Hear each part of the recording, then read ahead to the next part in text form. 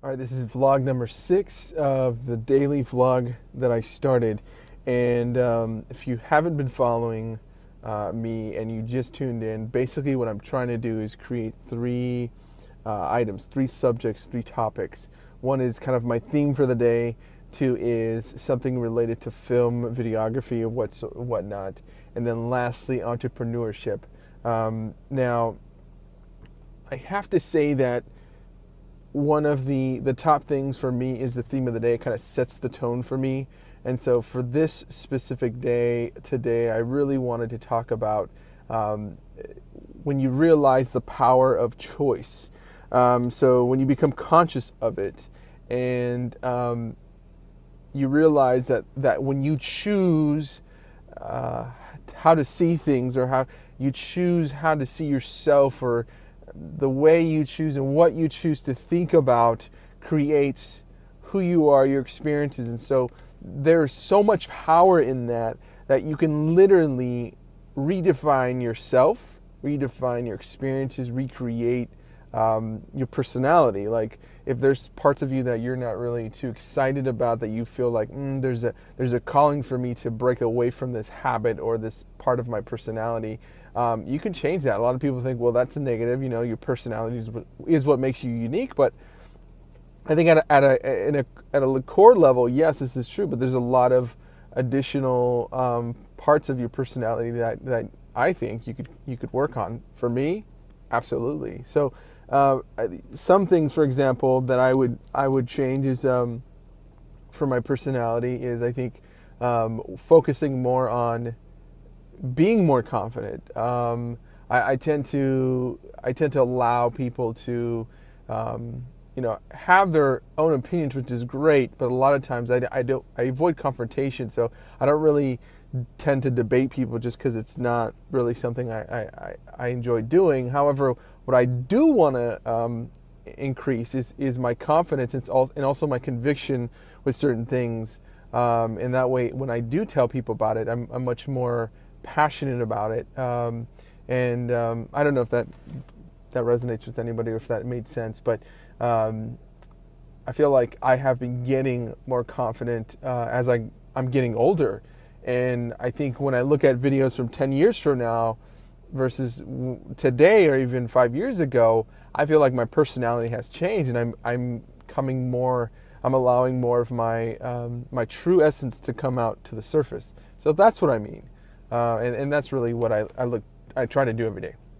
So let me just reread some of my notes. Okay, perfect. I did it. Okay, number 2 is when, like, for example, we were filming and things don't always go as planned. And so what you have to do is be able to adapt, and you have to be able to remain calm.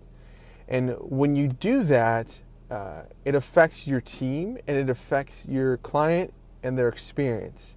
And that goes for your team as well. If you create a great experience for your team, well, guess what? They're going to have a better time. They're going to have a more exciting experience, and that's going to actually trickle over to your client experience. Your team's going to then have a different energy, and that's going to transfer over to your client as well. So that's super important. I think having the mindset of, okay, if things don't go as planned, I can remain calm, confident, and I'll adjust, I'll adapt. And a lot of times, I would say almost 100% of the times, when you do that, you actually find the opportunity in why things didn't go as planned. I can't think of a time where we did act calm and we act confident and we said, okay, what's the opportunity? How can we adapt and change this experience? And we do it as a team, and it turned out even better than expected. So that was my thing. When you do film and you are out on set, things don't go as planned. Remember, stay calm, stay confident, take charge, and the experience will present itself a new opportunity. And lastly, similar, kind of tied in, is when you're building your business as an entrepreneur, I had one approach, and I realized that over time that whenever I had one approach, and that could be multi-layered, meaning like I can have one approach about videography, you can have one approach in editing, so there's like different levels of what I'm talking about here, but let's just assume you're talking about how you approach a client, for example, right? So how you approach your marketing.